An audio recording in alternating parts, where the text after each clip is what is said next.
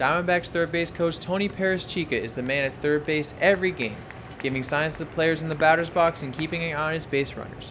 But it's his preparation before every series that makes his job more difficult than it appears. Knowing the speed of our players is number one. That's the first thing you have to know to do well at third base, to help them out and aid them out in base running.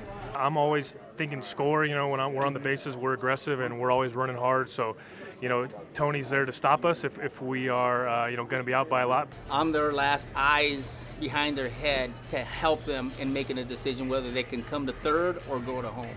Besides knowing the speed of his base runners, Tony must consider other factors when looking over the team's film. Who is batting? Who is pitching?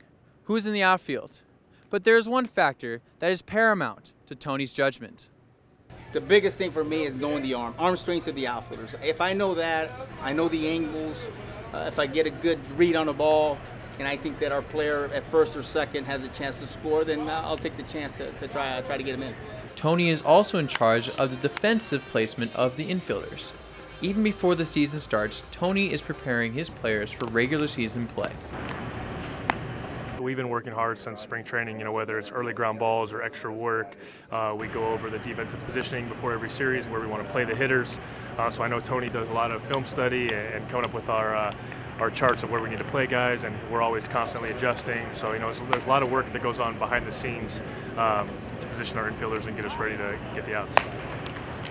For former manager and third base coach under Tom Kelly, bench coach Ron Gardenhire says the most important part of the relationship between the two is having the same mindset throughout the game.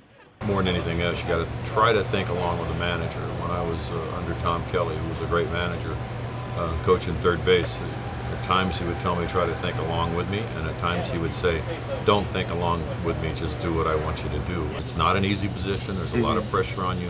Third base, honestly, when you're coaching third base, you honestly feel like a player again because you are involved. In Phoenix, I'm Rainer Toth, Cronkite News.